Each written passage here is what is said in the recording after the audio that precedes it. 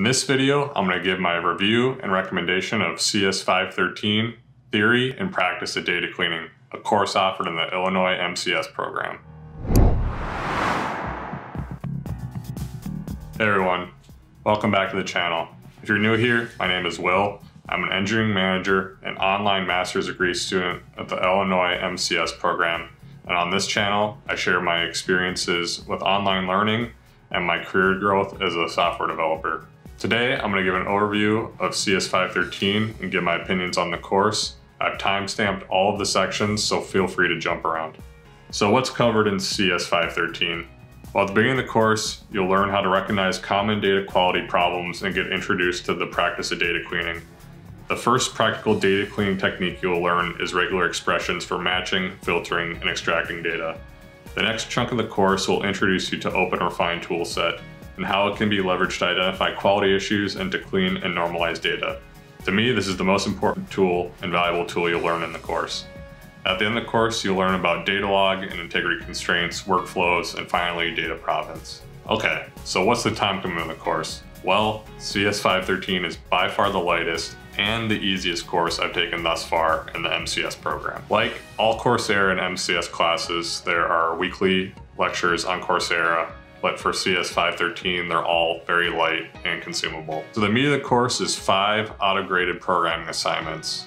They're pretty easy if you follow the instructions and only take a couple hours to complete. The workflow and data provenance assignment took a little bit longer than the rest. It was pretty difficult for me, but still it only took 5 hours to complete. So the last component of the class is a group project, which is still pretty easy and light to complete. You'll need to coordinate with your group on the project objectives, which are pretty much data cleaning with Open Refine, doing some schema work, creating some workflow, and then finally summarizing it all in a report. For the second half of the course, expect to spend about 15 to 20 hours completing this group project. So what did I like about CS513? To be honest, if this course wasn't a 500 level course that met the advanced coursework requirements, and being such a light and easy course, I wouldn't have even considered taking this class.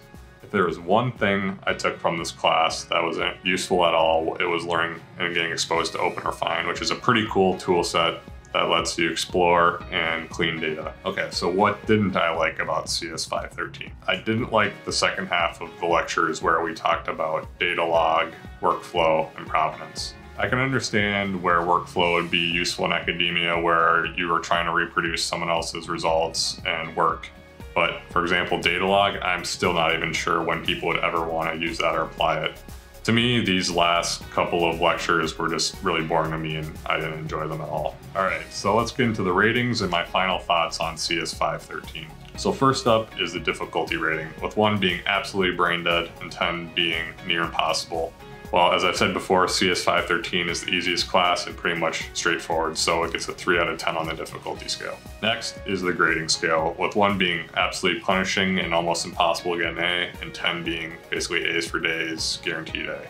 CS513, the grade is 75% those 5 assignments, and then 25% group project.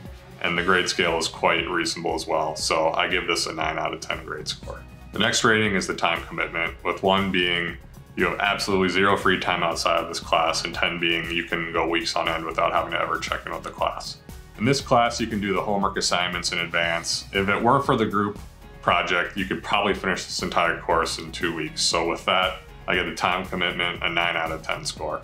So the last rating is the usefulness or the utility score, with 1 being why would you ever want to learn anything in this class, and 10 being immediately useful to your job or to a desirable skill for a new career. So this rating is quite subjective. If you're going to be a data scientist or work in academia, some of these concepts are more applicable than others, but for me, someone who will probably never use much data cleaning, I give this a 3 out of 10 score. So in my opinion, if you want a super simple summer class that knocks out a 500 level course requirement for the MCS, then take this class, but don't expect to learn a ton or be blown away by the topics covered in the class. If you are interested in learning more about the courses offered in the Illinois MCS program, check out my short playlist that covers my reviews of the classes I've taken so far. See you in there.